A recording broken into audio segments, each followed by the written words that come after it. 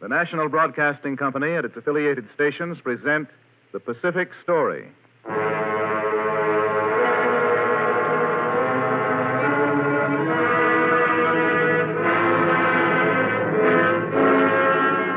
This is the story of the Pacific, the drama of the millions of people who live around this greatest sea, where the United States is now committed to a long-term policy of keeping the peace.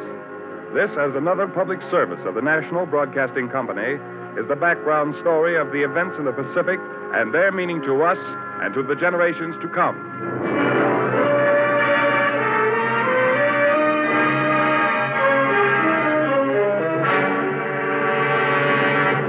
Transport in China.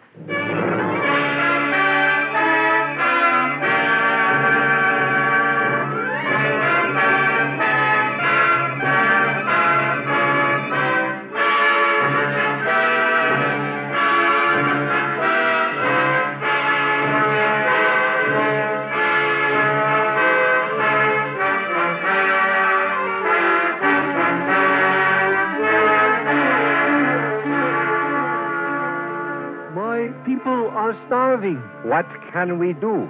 Must we starve with all this food piled up here?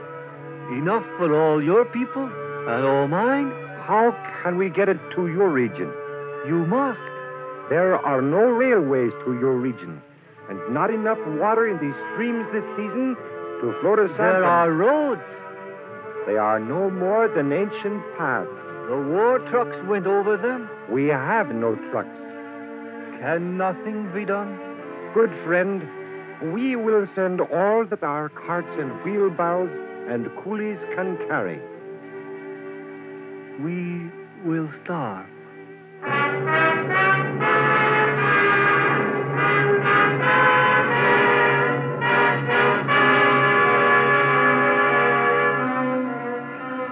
A coolie, a human beast of burden, can carry 125 pounds about 15 miles a day.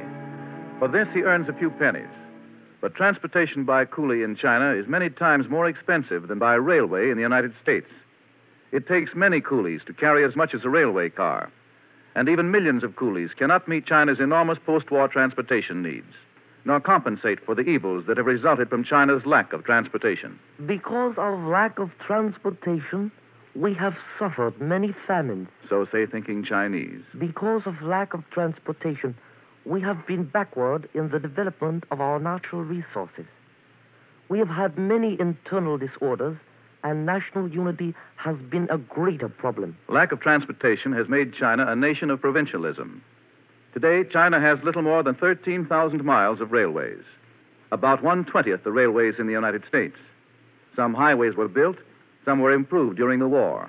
But most of the interior is crisscrossed with roads that are little more than widened paths. A network of waterways spreads throughout the country, but the means of transportation on the rivers are desperately inadequate. Air transportation was given a boost during the war, but in terms of what is needed, only a start has been made. Today, China gives highest priority to the development of transport. The Chinese are doing all possible to develop it. Yet for years, its development was actively opposed. Run! Run and hide! It is the work of the devil! What curse is it that has brought this to our countryside? Chinese peasants had a superstitious horror of railroads, and the Manchu rulers had other reasons for opposing them. They are against the will of heaven. Besides, such contrivances bring together people and ideas. When people and ideas mix, dangerous thoughts are born. The Manchus feared the growth of nationalism. In it, they saw their downfall. In 1876, they permitted 12 miles of rails to be laid, from Shanghai to the port of Wusong. Your august emperor, in all his benevolence, has heard your protests to this dreadful Western devil. In deference to you, his loyal subjects, he has caused the iron tracks to be torn up and ordered them, along with the cars that rolled over them, sent out of the country, that they never more will trouble you. And this roaring monster that belches fire and smoke, we have brought here to the river's edge for destruction. Watch well as the timbers are knocked from under it, and the mighty engine topples into the river. Strike the timber! It is beginning to go. The timbers are giving way. There it goes! There it goes!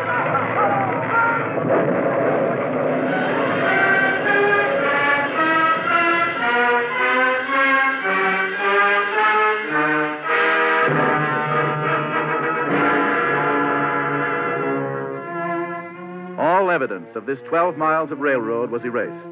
The story of the destruction of the railroad passed from mouth to mouth and spread throughout all China. It was 10 years before another railroad was tried, a short industrial line in the northeast hauling coal from the mines to a canal. This one made good. Then foreign capital came in. By the turn of the century, because, among other things, of the control of the railroads by foreigners, there was rebellion.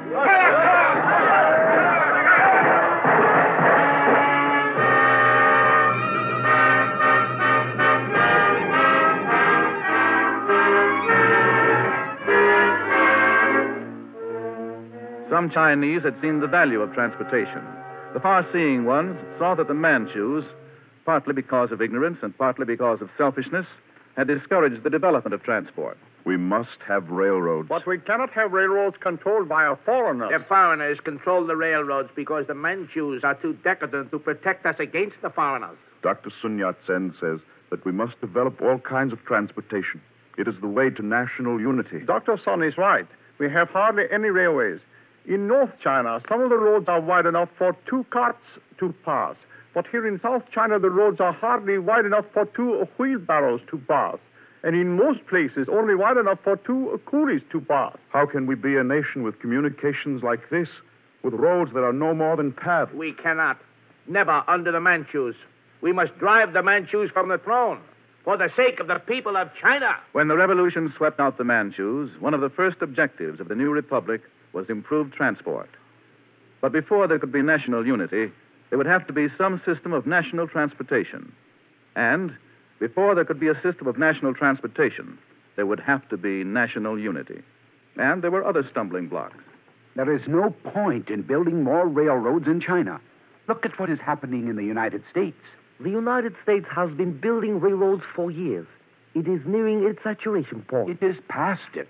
The railroads have been made obsolete by motor transport. You mean that motor transport is taking the place of railroads? Yes. The United States has more railroads than any country on earth. So many that now they are scrapping miles of track and thousands of tons of equipment. Motor transport can never take the place of railroads. Railroads are necessary for long hauls and for carrying bulk cargo. This can be much better done by railroads. We shall see. Slowly, railroads were built. Highways were developed, but not enough. Not 1/100th of what was needed. Those with vision looked ahead. The outlook was dark. The young nation was torn with internal strife. There was little money for the development of transportation. Farmers, give us food. Farmers. It was the old cry, the old cry that had periodically been heard for 1,000 years We and must more. have food. Send us food. We are starving. This was 1931. The Yangtze had gone on a rampage again. Again, the millions were starving. Again, the answer was what it had been 1,000 times before. There is no way to get the food to the stricken regions. With all this food here, are you going to leave my people to starve? Heaven has smiled on us here in Manchuria. We have more than abundant crops. But how can we get our food to you? It was cheaper to bring flour and wheat across the Pacific from the United States to the flood victims than it was to bring the surplus crops of Manchuria down into the Yangtze Valley. Nor was this true only in times of emergency. It is cheaper for us merchants here in Canton to buy rice in California and have it brought across the Pacific by boat than have it carried by coolie here to Canton from our neighboring provinces. Yes, and it is cheaper for us in the flour milling business here in Hankow to bring in wheat from the United States and Canada and Australia and even from the Argentine than to bring it in from some of the provinces of China.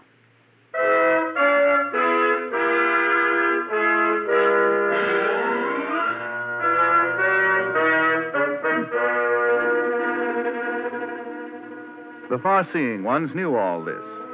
China's railroads passed through only about 1/8 of the national territory.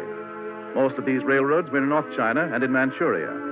Some highways and roads had been built, but railways were desperately needed. But South China was still an ancient land, tied together with a network of ancient paths and waterways.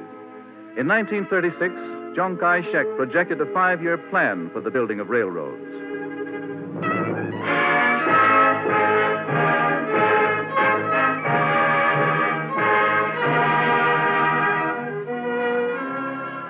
Chiang saw the war coming. He knew China would have to have a transportation system to survive. It was a race with the coming of war. He lost. Some of the railroads he planned were finished. Many were not. When the Japanese drove inland, the Chinese were confronted with maintaining contact with the outside world. They took stock of their situation. We have in China 60,000 miles of road. This was in 1937. But they are not connected into a national highway system. Not only that, only about half of them are in condition to be used for motor traffic. I know. And only about 1/4 of them have surfacing for all weather. They would not stand up for military use. It is time that we took note of the old Chinese saying, a clever rabbit's hole has 3 exits. 3 exits, yes, but how can we do this? We must work out a national plan of roads.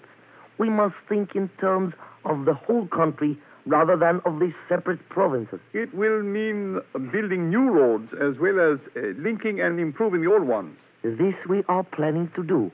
Look at this chart. Yes. This is a plan for connecting China with our neighboring countries. I see. They will be roads through China's back door. Yes. Now, notice these 2 roads down here in the southwest. Yes. This one here will go from Henkiang here, out here through Guilin and Nanning, and down into Indochina. Yes. It will give us an outlet to the sea. In Indochina. Yes. And this road will go from here in Kunming, down here and through Burma. I see. That is the Burma Road. Over this road, we will be able to bring in supplies that can be landed at Rangoon. Yes. And this road up here in the northwest will go from Lanzhou here, up here to the border of Xinjiang, and out here to Soviet Asia. Over this highway, we will be able to receive from the Russians... These were the 3 exits to the clever rabbit's hole. 2 of them out through the southwest, and 1 out through the northwest. And each was to connect with a network of highways. Millions of Chinese were put to work on the road projects from one end of China to the other. They carried rocks in carts and wheelbarrows, carried them in baskets slung from the ends of poles, carried them by main force with their bare hands. They cracked the rocks with their crude tools, pulverized them, tamped them down, and rolled them smooth with giant rock rollers pulled by hundreds of straining coolies. By the end of 1937, guns, munitions, tanks, airplane parts, and 1,000 other items of war were pouring into China from the USSR in fleets of trucks. Alongside the road, mule carts and camel caravans moved, still carrying goods as they had for thousands of years.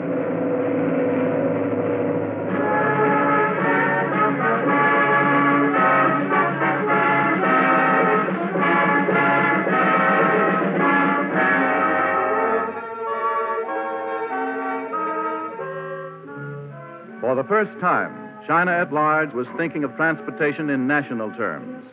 While her troops were fighting a war of resistance, her people were struggling to build roads and railroads in order that China might better fight for her life. Roads were widened, improved. Road systems were tied together with other road systems. Shortcuts were made. Still, it was not enough. A century of road making could not be condensed into months or even years.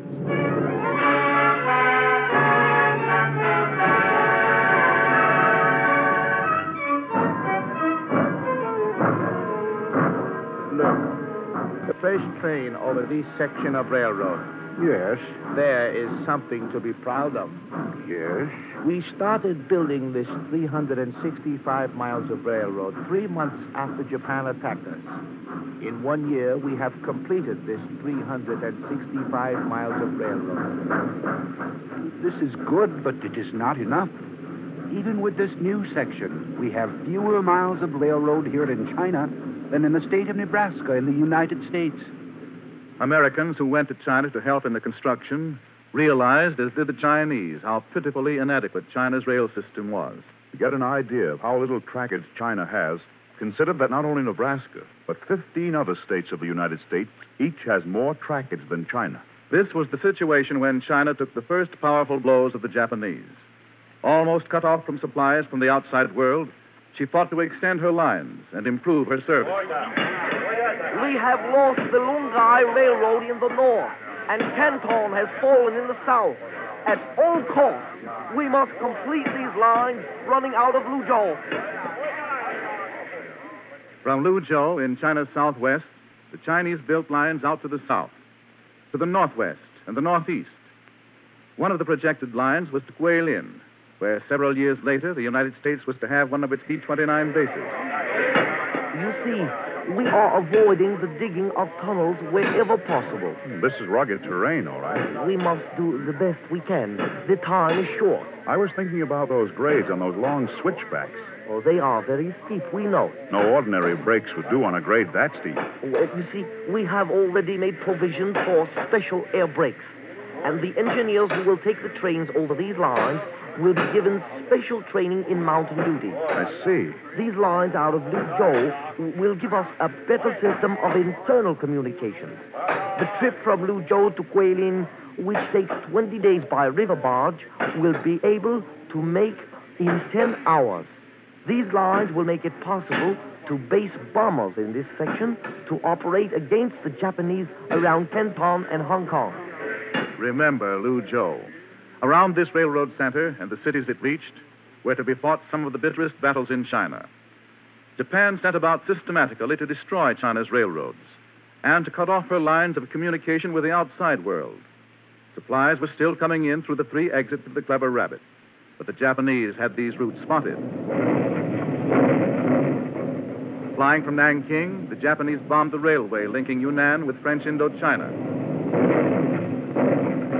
The Chinese strained to keep this line open, but it was exceptionally vulnerable to air attack. The Indochina-Yunnan Railway, which extends from the port of Haiphong in Indochina 600 miles into the heart of southwest China, is a most extraordinary railway. This is a French official in Indochina. It passes over and through 3,000 bridges and tunnels. A hit on any one of these would stop traffic. It passes through jungles and over mountains and over rugged gorges. In one of these gorges in Yunnan, a 200-foot steel bridge is swung between 2 perpendicular cliffs. This was one of the lines over which China was receiving supplies. Despite the bombings, the Chinese succeeded in keeping the line open. That is, until something happened on the other side of the world. With the fall of France and the pressure exerted by Hitler and the Japanese on the Vichy government, the railway from Indochina into Yunnan and China has been closed. The Japanese, who already occupy part of Indochina, are fanning out to the entire country, and this will mean that the railroad will be...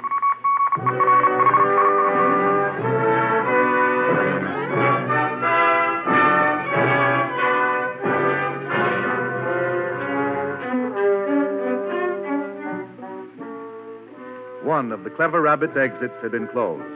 Now the Japanese concentrated on the second, the Burma Road.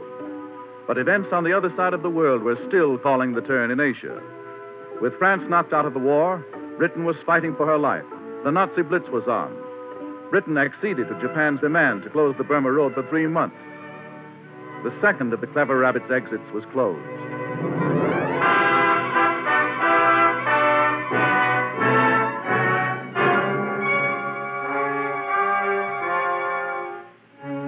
Supplies are still coming in over the Russian road. It is our last link with the outside world. Now we must depend more than ever on these supplies coming in from the northwest. The problem is, how can we transport these supplies to where they are needed after we receive them. They will have to be hauled longer distances than ever. Yes, and our internal transport is breaking down. Look at this report. Yes. Replacements.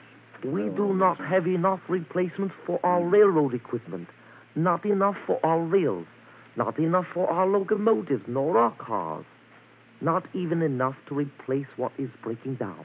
Yes. And can our motor transport be as badly crippled as this?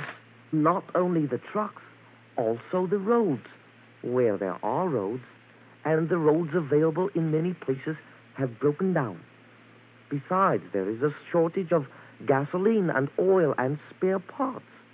All of these must be brought in from the outside. The period of the closing of the Burma Road was a dark hour. But on the other side of the world, Britain stood up to the Blitz. And after 3 months, she reopened the Burma Road. Again, supplies began to come in over this tortuous trail into China. But though the Chinese were struggling to improve their internal transport, the actual situation within China had improved little.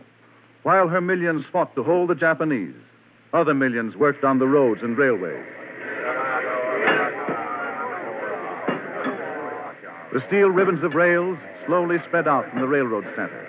Every mile was a triumph over time. And what China needed, most of all, time to prepare, even as she fought to save herself. Then the word came. The Japanese have attacked the United States, and at the same time, Japanese forces are striking westward to close the Burma Road. In no time, the door of the Burma Road was slammed shut. Then the Japanese went after China's railroads, hammer and tongs. This is not just another Japanese drive. Look here at this chart. This railroad here, you see it? That is the railroad from Hangzhou to Nanchang, is it not? Yes, it is 400 miles long. And notice this railroad. Let me see.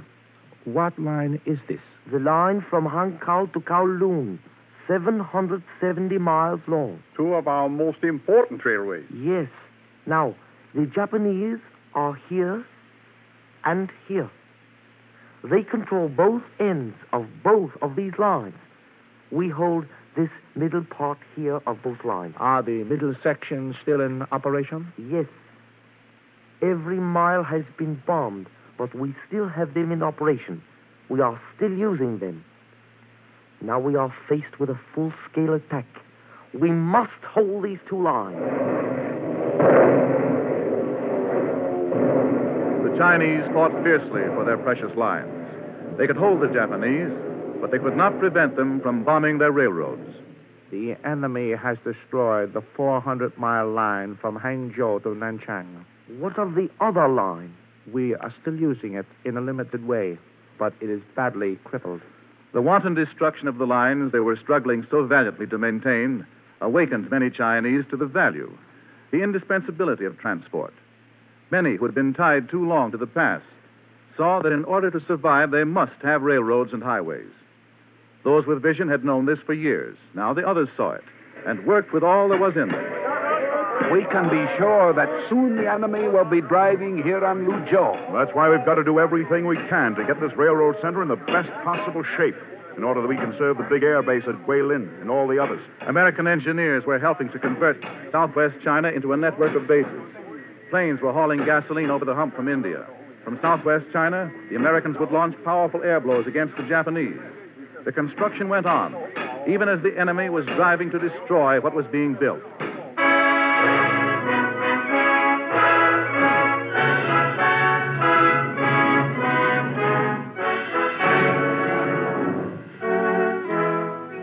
By fall 1944, the Japanese were pounding at the gates of Luzhou, the railroad center. Knock out the railroad center, and you cut the supplies of the big American fields. By November 1944, the Americans knew that Luzhou could not be saved, that if Luzhou fell, the big air base at Guilin and the other bases in the vicinity would fall. Units of the 14th United States Air Force went to work.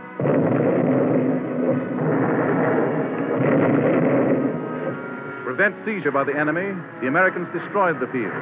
When the Japanese arrived, they found nothing but desolation.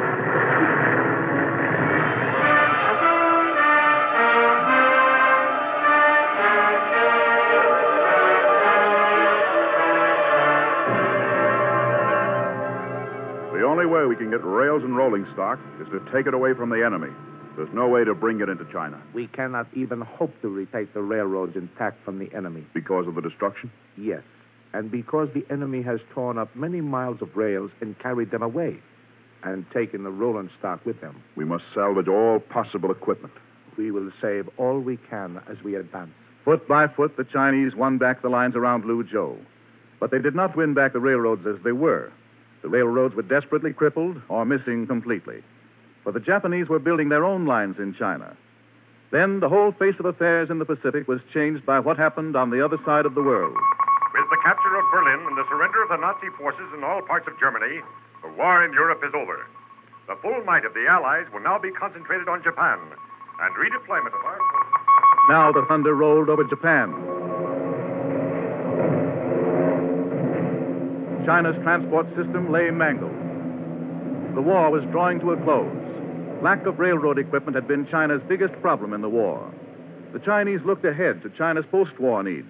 The railroads we have need extensive repairs. But even the railroads we have, if they were in good repair, could not meet our need for transport. We must build more railroads. Americans who had been in China, who knew the extent of the Chinese railroads, and who knew the condition of the Chinese railroads, estimated what China would need in the next 10 years. Well, she'll have to build about 14,500 miles within the next 10 years. That's more than all the mileage China had at the outbreak of the war. First, she'll have to get the lines she has back in operating shape. And then she'll have to build lines between her important business and political centers, and to the centers of her resources, where she's got her tungsten and antimony, her tin, iron, and copper, so she can industrialize. Then she'll have to build railroads to the countries around her. Russia, India, and Burma. A program of this kind would take about 10 years, I judge. And when it was done, China would have about 28,000 miles of track, about 1/10 the mileage in the United States.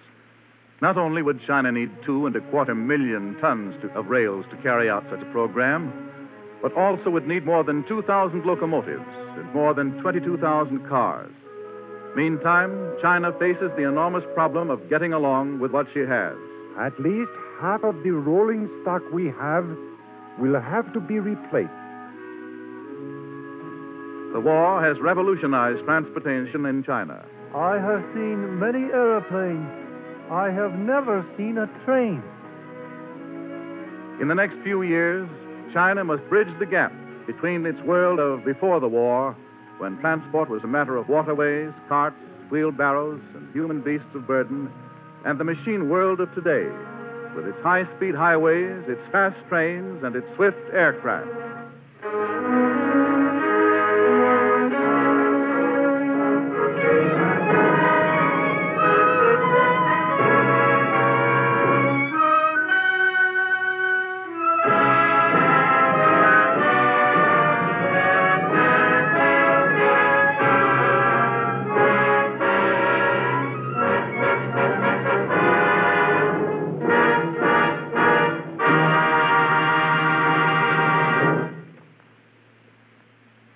You have been listening to The Pacific Story, presented by the National Broadcasting Company and its affiliated independent stations as a public service to clarify events in the Pacific and to make understandable the cross-currents of life in the Pacific Basin. For a reprint of this Pacific Story program, send 10 cents in stamps or coin to University of California Press, Berkeley, California. May I repeat? For a reprint of this Pacific Story program, send 10 cents in stamps or coin to University of California Press, Berkeley, California.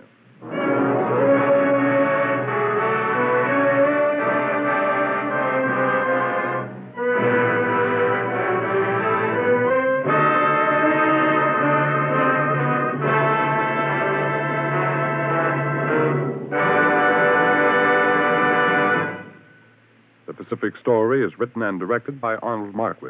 The original musical score was composed and conducted by Thomas Peluso. Your narrator, Gain Whitman. Programs in this series of particular interest to servicemen and women are broadcast overseas through the worldwide facilities of the Armed Forces Radio Service. This program came to you from Hollywood. This is the National Broadcasting Company.